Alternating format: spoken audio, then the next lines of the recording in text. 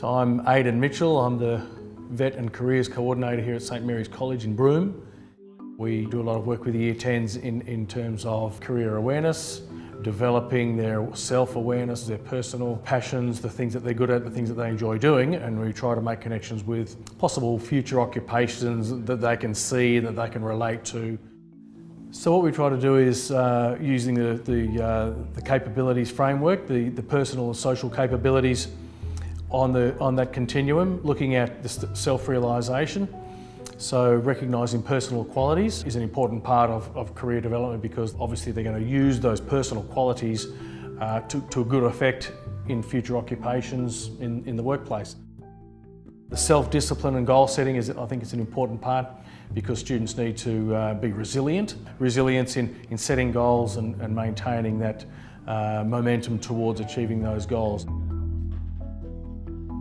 The West Kimberley Careers Expo, that's a joint effort between Broome Senior High School, myself here at St Mary's College, but of course North Regional TAFE staff are involved in that, the Job Services Skills, the Broome Chamber of Commerce and Industry, Namabu Yaru, the Indigenous Corporation for the Yaru people here in Broome that offer employment and training opportunities for local Broome people.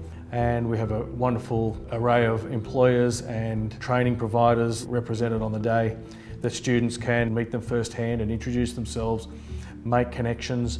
No matter what industry area, employers are expecting the same thing and talking about the same thing required of young people to come up through and be successful.